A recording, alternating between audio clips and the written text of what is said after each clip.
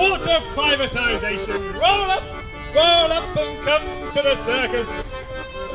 Witness unbelievable, death-defying acts of corporate greed at the circus of water privatisation. The circus has been running for 29 years today, since the Conservative government passed a bill to privatise the water system in 1989. And then we are encouraging you, the public, to come and soak the water company that you think is the culprit for each of these crimes.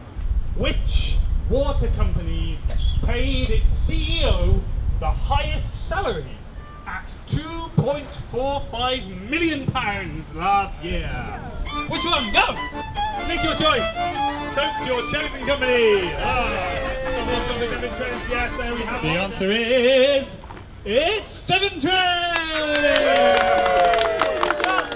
Which water company was fined a record £20 million for pumping 1.9 billion litres of sewage into a major river? Take your choice now!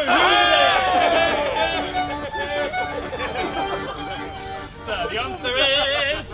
it is Thames Water!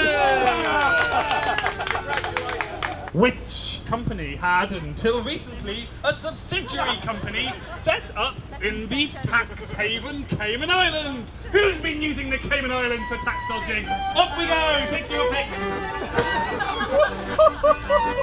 You'll be delighted to know that not one, not two, not three, but 4 of our water companies have had subsidiaries in the Cayman Islands. Which company has the interests of the public at heart and built into its very organisational structures? Go! Because you're absolutely right that none of them do, as far as we can tell, so we might as well soak them all with water. Only a democratically accountable, regionally run water company will be genuinely committed to putting people before profit. We need to own our water!